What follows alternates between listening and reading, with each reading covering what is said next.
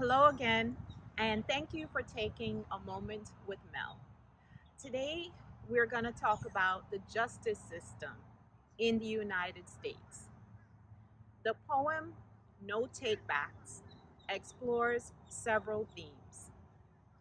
In the book The Deepest Well, we learn that early adversity impacts the brain's pathways and is associated with vigilance, poor impulse control, increased fear, and an inhibition in executive functioning. Some of our young people are exposed to so much at such a young age. We see it expressing itself not only in our schools, but also in our justice system.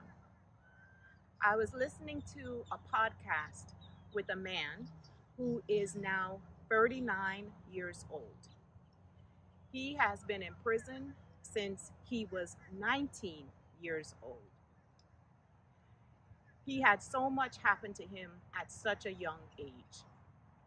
He was put in the foster care system when he was less than 1 year old.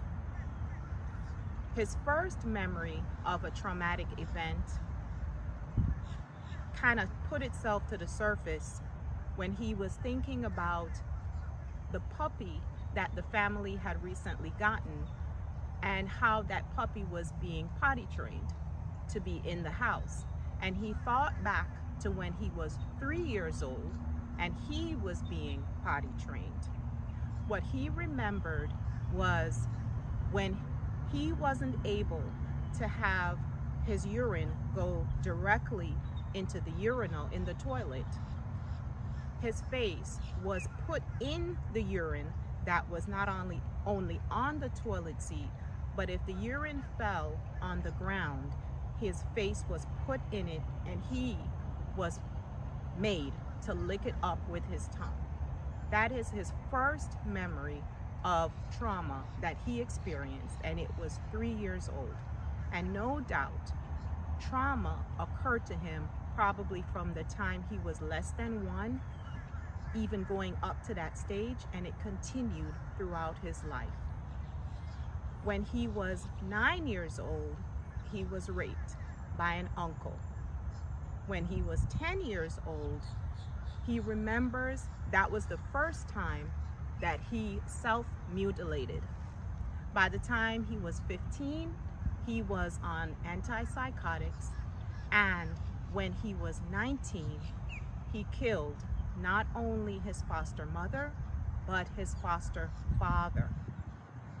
He is currently serving 2 life sentences plus 99 years.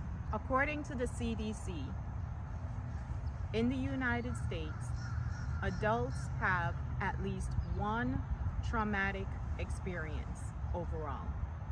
When we look at inmates, that number increases to 97%. In regards to what it costs to house the prison population in the United States, on average, it is $46,000 per prison inmate in the United States. Research shows that we currently have at least 1.5 million incarcerated people in the United States prisons.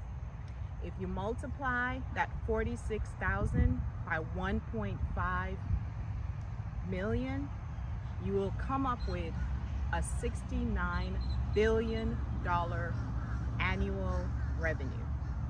Bryan Stevenson, lawyer and social justice activist, said that slavery didn't end in 1865. It just evolved. The last stanza of the poem No Takebacks talks about 2 Georges. George Stinney Jr. is the first George that we talk about. He was the youngest person to be executed in the United States.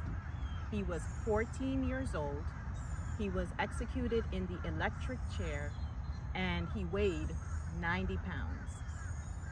The second George that it refers to is George Floyd, from the poem No Takebacks.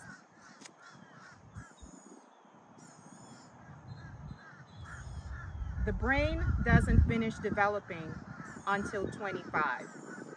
So many important decisions take place by then. Some great, some not so great. Going back in time is not an option.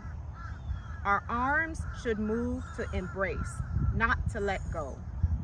We should fight harder, not give up. We say that they should pull themselves up, but chaos and vision rarely coexist.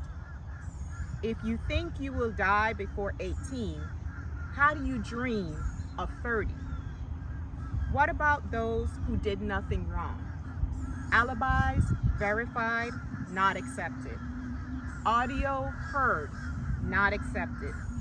Video seen, not accepted. Can you blame them for running? Can you blame them for trying to get away?